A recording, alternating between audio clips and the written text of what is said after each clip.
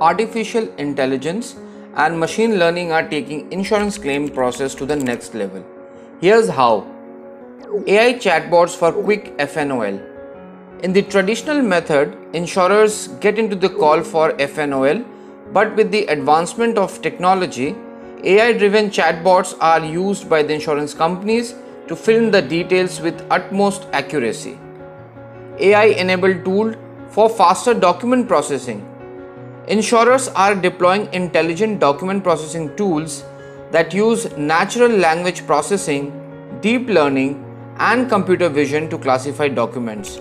It is used in RPA as a function to extract relevant information and send the document for further processing. IoT and computer vision for damage evaluation and prevention claims. AI-driven image detection tools are deployed to evaluate the damage or casualties required for the claim processing. Further, data from these tools are collected as a document for FNOL, which help in detecting false claims. Predictive analytics for smart claim prioritization.